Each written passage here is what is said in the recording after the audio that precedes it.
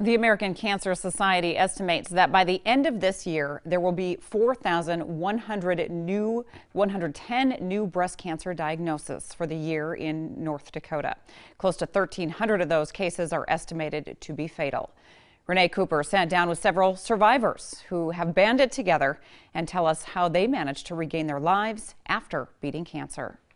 Just about everyone in this room knows what it's like to have a doctor tell you you have breast cancer. At the time, I had a 2-year-old and a 6-month-old baby, and I had no time for this. And that's the worst part about a cancer diagnosis. There's never a good time. The survivors say it's the little things that kept them afloat. I've been trying to stay busy, chasing kids, changing diet when you can, but a lot of it is just trying to stay positive, trying to look at it as one step at a time rather than being overwhelmed by the big picture. When I had no hair, my son was like, or my husband was like, actually, you know, you're kind of sexy that way.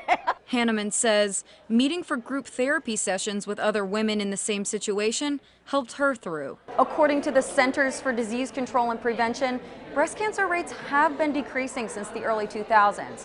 But aside from certain kinds of skin cancer, it's still the most common type of cancer in women.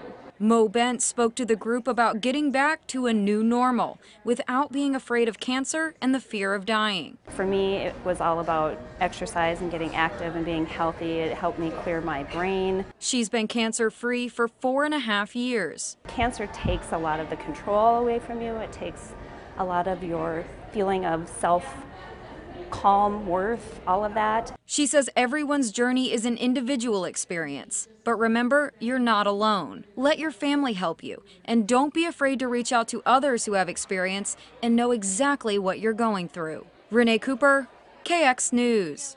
Some incredible women right there. Tomorrow morning is the Edith Sanford Run Walk for Breast Cancer at the Family Wellness Center in Mandan. Proceeds will support local patients and breast cancer research. Be sure to join us. The race starts at 10:30 tomorrow morning.